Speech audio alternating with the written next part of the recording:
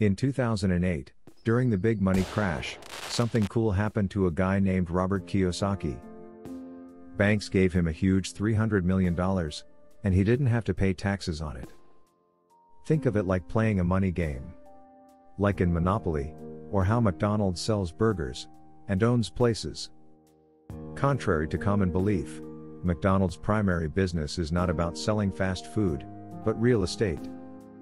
The company owns the land and buildings of most of its franchise locations. People like Bezos use a smart trick: they invest and don't pay lots of taxes. It's legal, but not everyone knows how. The government likes it when people provide houses and jobs, so they give breaks on taxes. The secret is learning how to use loans wisely, like getting money from the bank. If you're smart about it, you can afford more things without owing too much. It's like having an extra boost in the money game. Watch this video to the end, to learn how he did it and how you too can do the same. I'm Darius, and welcome to Personal Finance Insights, where we help you make sense of your money. Remember, our content is for learning only, so talk to a money expert before deciding. If you have not already, subscribe to our channel, for a journey to financial freedom. You may have noticed that some information isn't shared openly. Certain knowledge isn't discussed on mainstream channels like CNBC, BBC or CNN. The school system, for its part, doesn't educate us about a crucial aspect of the financial world, and the nature of money. When you look at what schools typically teach about money, you find that it's often very little, if anything at all. The reality is not an oversight, it's a deliberate omission. The aim is to keep the majority of people, especially those in the middle and lower classes, working hard without understanding what the rich know. Reflecting on your childhood, think of a time when you had a conversation about money in your family.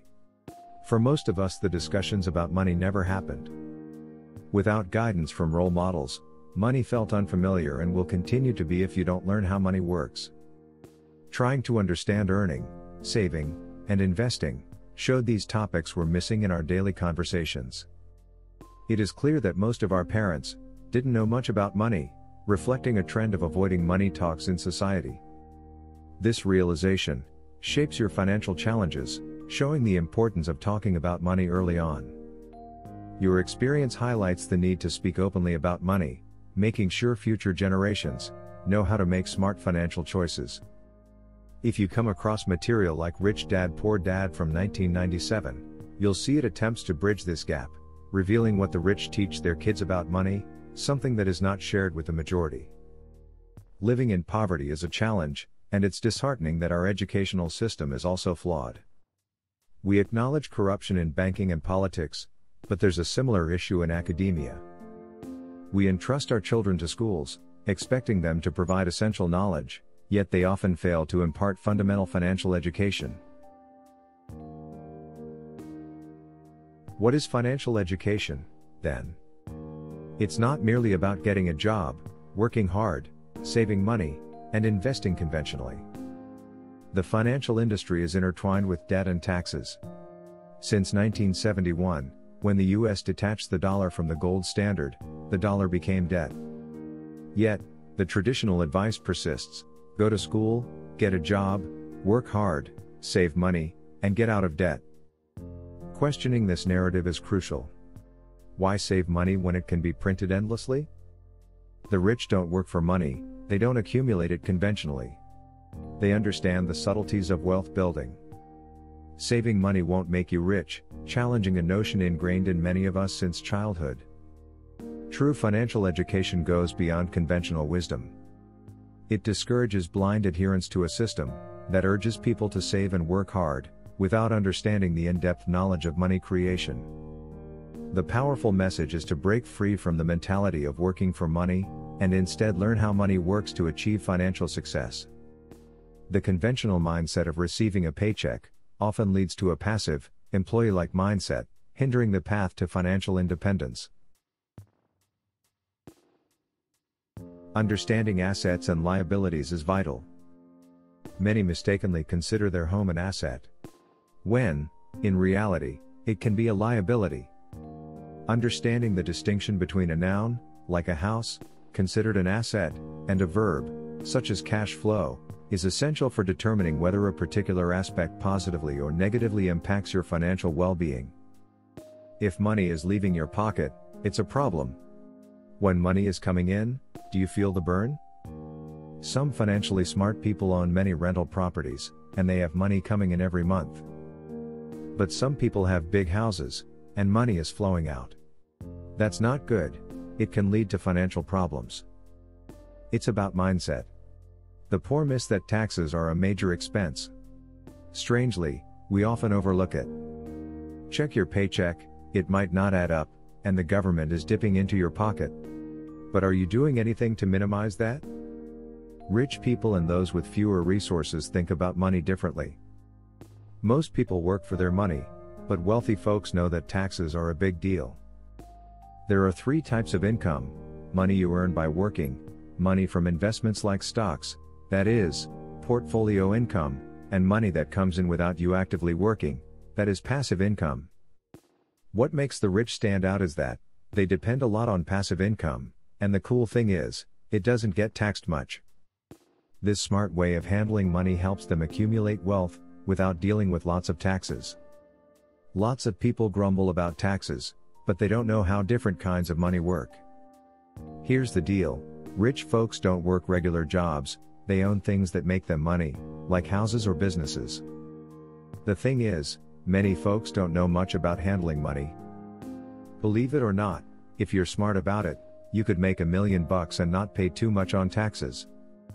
It's like a secret skill. Knowing the rules about money can help you keep more of it in your pocket. For example, imagine you make money by owning a bunch of rental properties. If you manage it right, you might not have to pay much in taxes on all that rental income. It's not about making less money, it's about understanding the money game and using the rules to your advantage. Rich people do this a lot, and it's why they end up with so much more money in the bank. Imagine playing Monopoly, where you build those green houses and then upgrade to a red hotel to make more money. It's a bit like what big companies do, like McDonald's. They sell burgers, but guess what? They're also smart. They invest in real estate to avoid paying too much in taxes. Take a look at Jeff Bezos, the guy behind Amazon. He made loads of money, but here's the trick: he didn't end up paying a ton in taxes. Now, it's not sneaky, it's legal. The thing is, not many folks know these money tricks. It's like having a secret manual, and the key is getting a good education about money. Using debt as money.